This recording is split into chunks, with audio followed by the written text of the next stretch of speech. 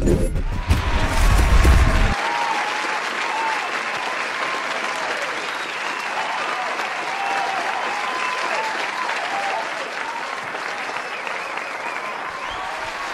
you so much. Thank you so much. It's a joy to be here. Now, my topic is a simple one.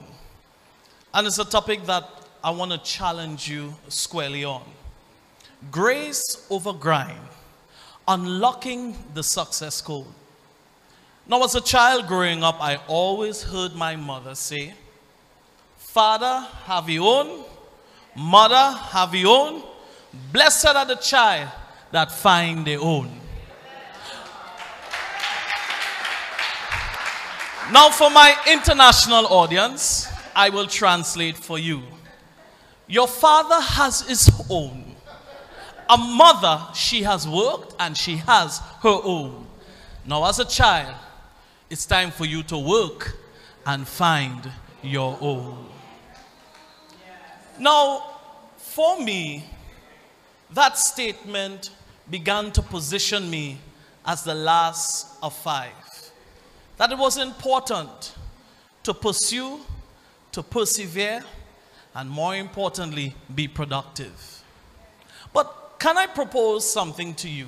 What I've learned is that it's not necessarily how hard you work, but it's the grace that follows the work. I want to say that one more time. Sometimes grace can take you places where grind could never lead you.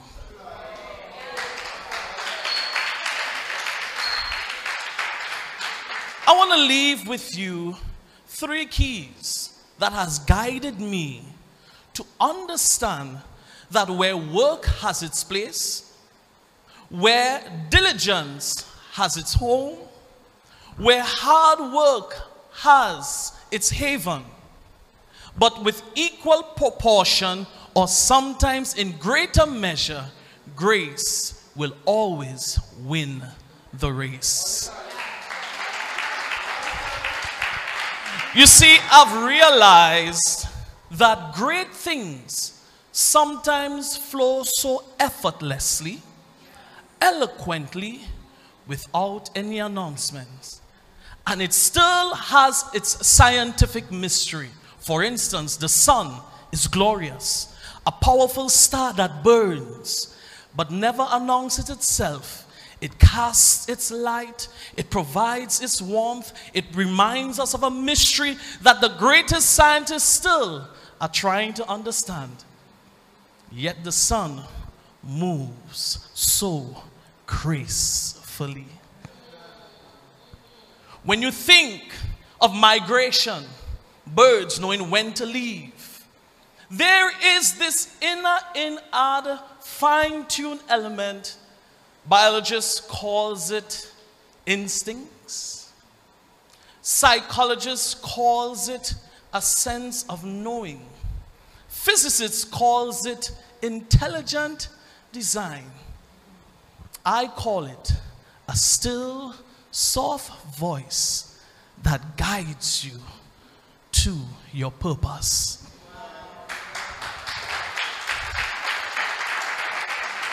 Now, the 3 things I want to share with you and challenge you, that as you diligently pursue your goals, as you feverishly work on the things that you know that you're called to do, help me, allow me to introduce one concept laid out in 3 principles that may get you there faster, get you there more happier, and at the same time, get you there in such a way that you make an impact that you will never even dream that you could have.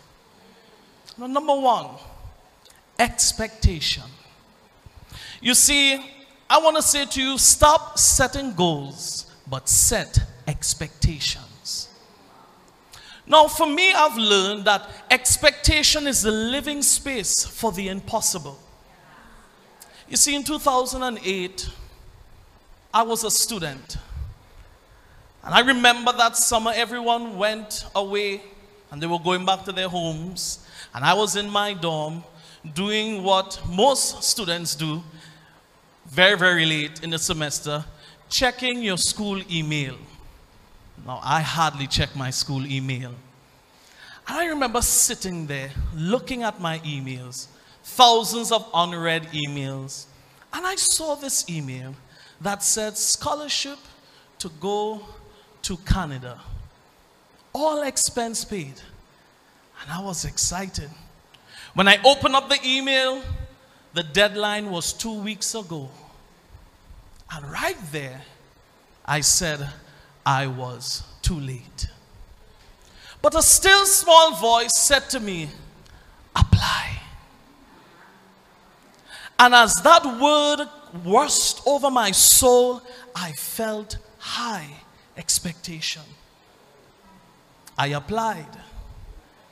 And by the Monday, I got a phone call, ID withheld. Well, some of you here, you know if somebody looking for you, you're owing money or something, you'll be like, I'm not answering that number. No, thankfully I wasn't owing anybody money, right? So I answered. And I heard this strange voice. And the voice said to me, hi, good day. Is this Mr. Henry? Now, right there, usually some of us will say, who's calling? Am I right? Yes. And that still soft voice said, behave yourself.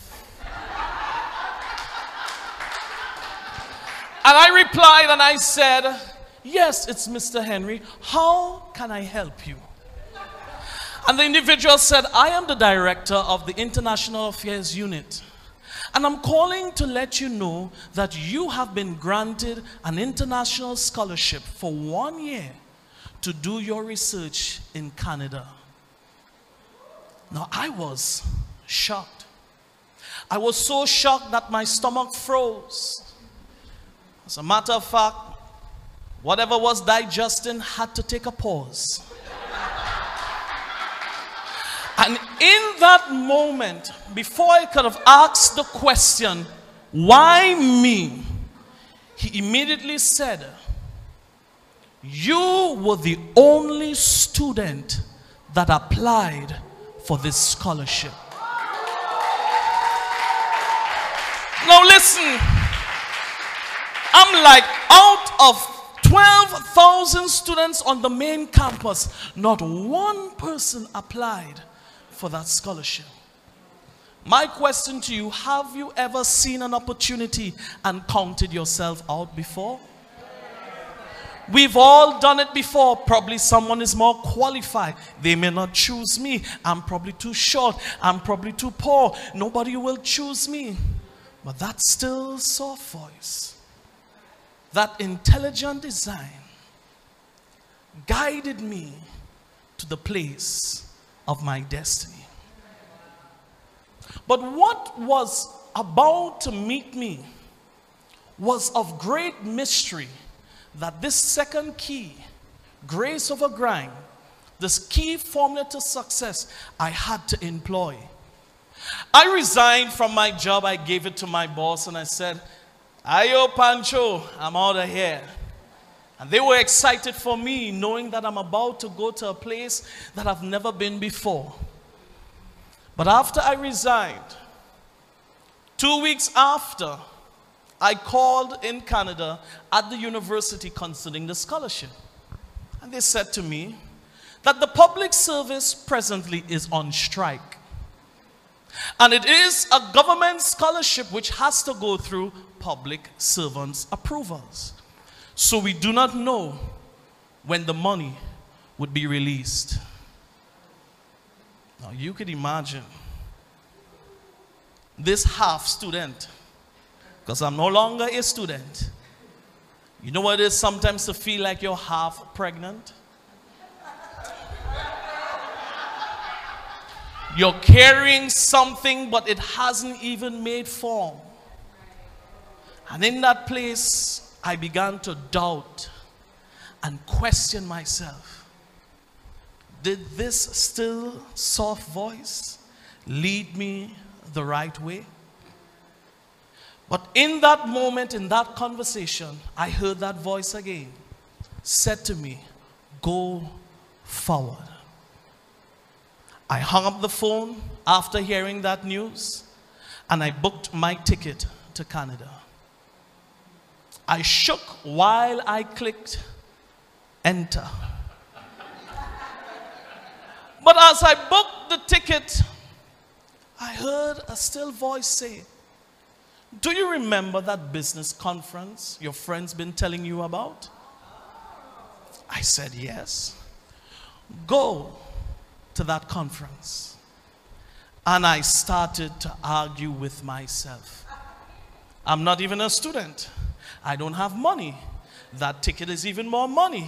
If I'm carrying suitcase, that's 2 more luggage I have to pay check-in. Where will I find the money? And I heard that voice from the inside, that instinct that said to me, go, go, go. So I booked the ticket reluctantly to Las Vegas. And as I stood there, a call came from the administrator. And they said to me, we have some more bad news for you. You may have to join us in the next semester the following year. And I said nothing. I was silent. Because if I had opened my mouth, I would have walked myself out of my dream. And probably even convinced myself by agreeing with her and say, I understand. Sometimes you just need to.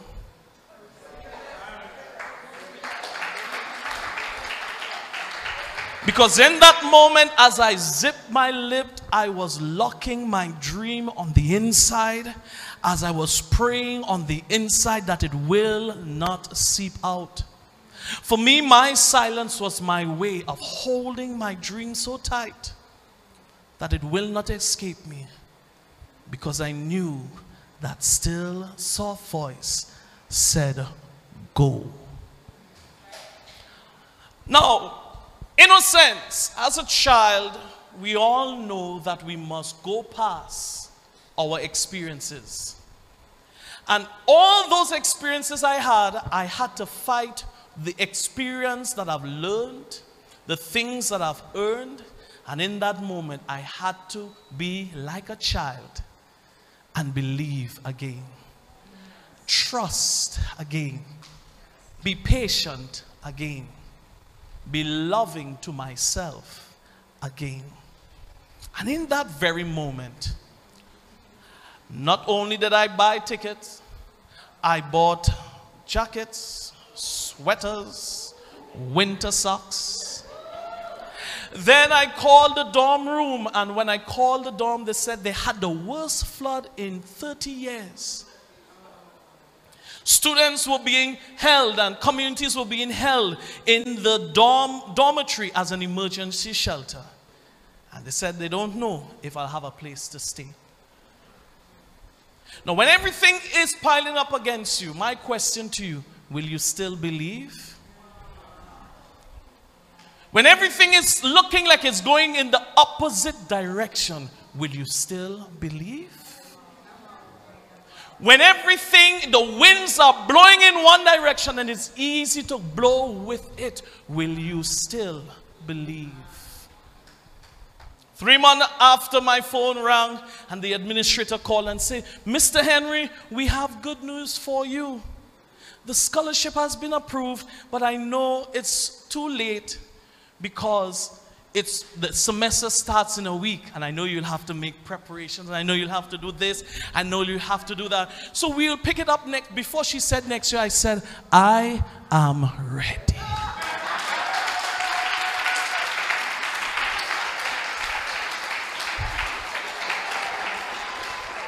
I want to leave with you a charge that even as you pursue love, finance, career, and education, even as you work diligently and you labor long nights, early mornings, listen to that still small voice. Listen, because like all of the greatest things that have been created, that voice will guide you to your greatest experience. An experience that you could never work for, never earn for. An experience that you could never sweat for, because that still soft voice guides you to greatness. 8 years later, that voice allowed me to live a life that I could not even dream that was possible. Some of us know it as geo-arbitrage, being able to be planted in one nation while serving in another. I've been able to help people craft and discover their innocence, their significance, and more importantly, the grace that will help them over their grind.